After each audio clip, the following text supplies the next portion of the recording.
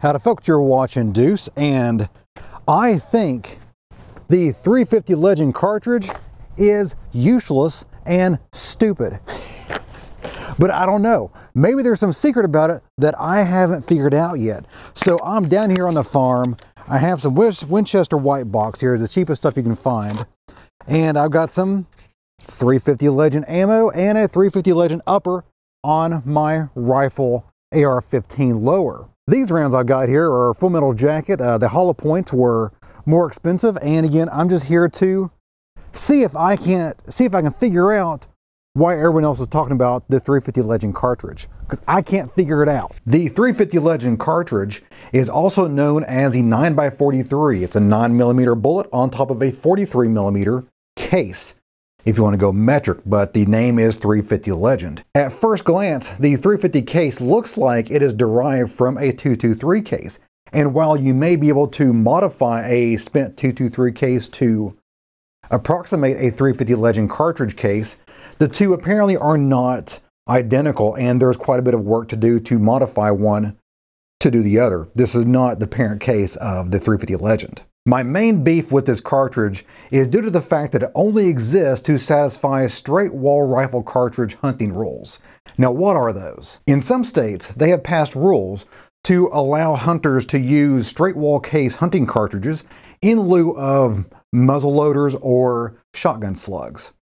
But any kind of advantage that the 350 Legend cartridge has over those other options is artificial due to them being far inferior to a 30-06 or anything equivalent. So why do I hate this so much? Well, because it's the newest entry in the straight wall cartridge rifle, I guess, genre, but it's also the weakest, and I think less effective, or least effective of the other options that are already on the market. The other options include, and my favorite, the 450 Bushmaster, which this is a heck of a knockdown power cartridge. That does quite a bit of damage. You can't use Flex Seal to fix anything from that, but you can see the difference in size there, and I'll put some better close-up photos of that up here. And if you want to really show up to the party with something special, 50 caliber Beowulf, you cannot bring a larger caliber, by law. You cannot bring a larger caliber rifle to the party. 50 caliber is where it's at, unless you go to destructive devices, which is a whole NFA issue. And if you want to go old school, 4570 government, which I'm out of live ammo, so you'll have to be satisfied with an empty case. But unfortunately, you have only the option of single shot or lever action for the 4570, whereas these three guys, you can get semi-automatic options all day long, including the AR-15 platform. The 350 Legend cartridge requires a special magazine because you cannot get more than a couple rounds to work and function in a standard AR-15 magazine. So that's how I used to feel. And then I bought a 350 Legend upper for my AR-15 collection. For no other reason, because I like to collect all the different types of AR-15s, including the ones I think are stupid. By the way, I will be doing a video on the scope I've got mounted there. It is a beast of a scope and very cool. So stay tuned. In a week or two, I will have a video review on it as well. The very first thing I did was take her down to the bench range to see what kind of accuracy I could squeeze out of the 350 Legend cartridge. Now, it is not a ballistically efficient cartridge. That's, at least in my opinion, it is not very efficient because it is basically a 9mm. So 357 bullet stuffed into a larger case to go a little bit faster than a 357 Magnum cartridge. That's basically the whole design, and to function semi-automatically.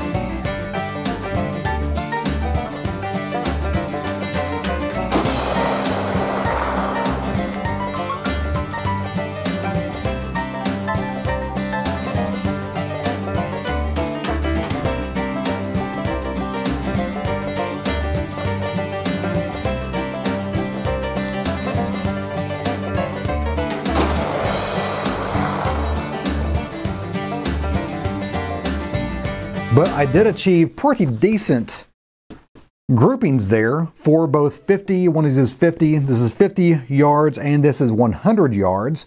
Now, about halfway through the shooting session, unfortunately, the scope did come loose, and I ran out of ammo before I got it really dialed in again. I blame the gunsmith that mounted the scope. Nothing wrong with the scope, nothing wrong with the rifle. And while its accuracy is definitely good enough for deer hunting, it is no better than what I could achieve with the 50 caliber Beowulf. Right there, just 3 rounds, about 1.5 inch grouping. I don't have a target recently from the 450 Bushmaster, but it's also similar as well. So I will say that the cool thing about the 350 Legend is that it is a much flatter shooting cartridge.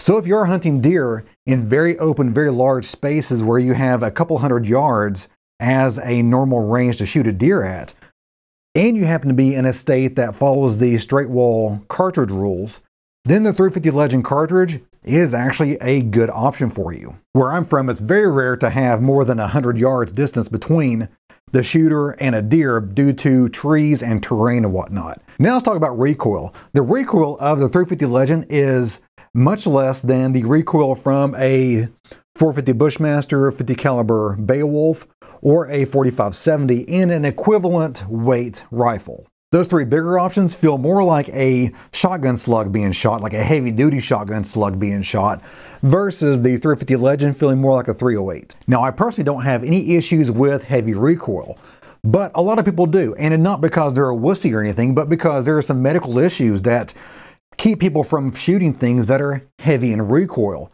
If you have arthritis in your shoulders, if you've got bone spurs in your shoulders or in your arms, or if your optometrist has told you and warned you about heavy recoil rifles detaching your retina, then you probably shouldn't be hanging around with the big boys. And the 350 Legend is a good option if you're in a state that requires straight wall cartridges for hunting deer. This cartridge is cheaper to shoot than the other straight wall options. The 350 Legend usually costs less than half the price per round than the 450 Bushmaster or the 50 caliber Beowulf or the 45-70 government rounds. But none of these are plinking cartridges. You're not going to go through 1,000 rounds of ammo with this stuff. You're going to go through a box to sight in your scope, maybe, and in another box for the hunting altogether. So a couple of boxes a season will do you in any of these options. And now let's talk about power. At the very beginning, I told you that it was the weakest cartridge amongst all these straight wall cartridges available for those straight wall cartridge state hunting rules. And it's true. But with that being said, the 350 Legend cartridge has plenty of power for hunting deer. I took it down to the farm, as you can see right here, and I was shooting still with it, and I was pretty impressed with the amount of power that steel was being rung by. I have not gone over this AR-15 upper yet. It was an inexpensive one, so this may or may not function, but I'm really looking more toward the cartridge itself, not the functionality of the upper. I'll deal with the upper later. Okay, let's put some steel. Let's put this on some steel here. I don't even know if this scope is accurate. I did my best in the bunker to get it lined up.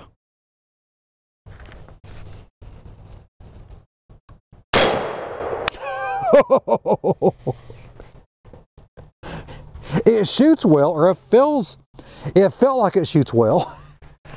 Let's grab that other steel plate.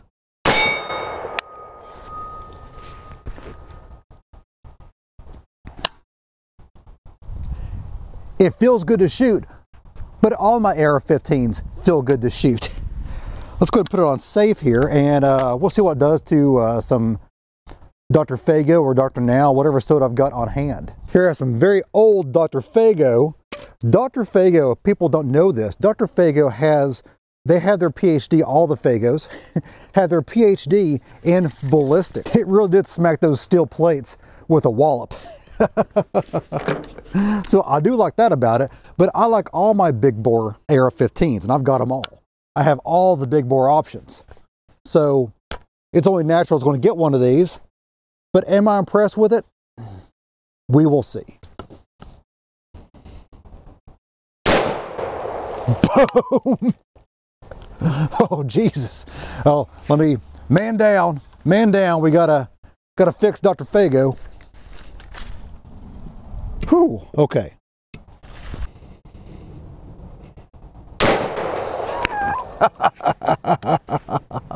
You just can't have a bad time when you're at the range shooting an AR-15. You really can't. And while it is the least powerful, it is the fastest shooting cartridge of all the straight wall cartridges available, which means that if you use a saw point bullet or a hollow point bullet, you have a much better chance of it mushrooming out and causing more damage to the deer.